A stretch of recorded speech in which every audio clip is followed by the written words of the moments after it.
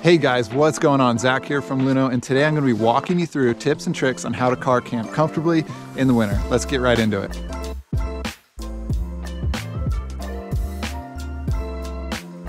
First things first, the problem with camping in the winter is the conditions are always going to be less than ideal.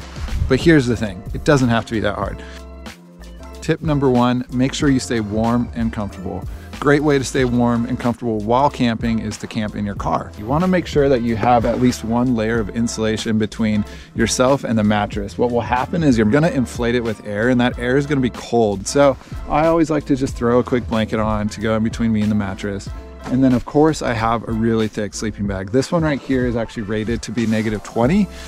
So it's a bit overkill for most conditions, but hey, I'd rather be warm than cold. So I really enjoy that setup. If you're like me and you like having your trunk open all the time, because one, it offers a little bit of protection from the elements, but two, this is just where everything's happening. But one thing that happens when you leave your trunk open a lot is that your interior lights are gonna stay on. And when your interior lights stay on, your battery is gonna die faster, which brings me to tip number two. Make sure that you're being mindful of your battery consumption from your car's battery.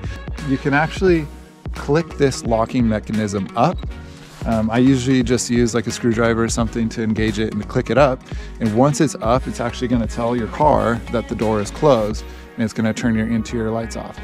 What this does, it allows me to spend as much time as I want back here, getting ready, getting my gear out, making food, doing whatever I need to do in the trunk without having to worry about a dead battery when I get back to my car. Okay, so how do you open that back up? Well, for me on the Subaru, there's this little access panel right here.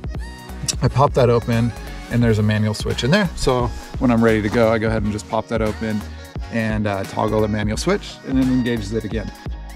A lot of ski resorts are now offering overnight parking because they know that car camping is a really fun and great way to get early access to the mountain. So you wanna check your local ski resort website if you plan on camping there. But who wouldn't wanna camp out here? Look how awesome this is. This is so pretty. You gotta wake up to that view, are you kidding me? Doesn't get much better than that. Love me some winter camping. For tip three, you never want to bring that cold, wet gear into your car, especially while you're sleeping. It's just not an ideal situation with humidity and condensation. So there's a couple things that you can do. One, you can get a little Thule rack like I have there.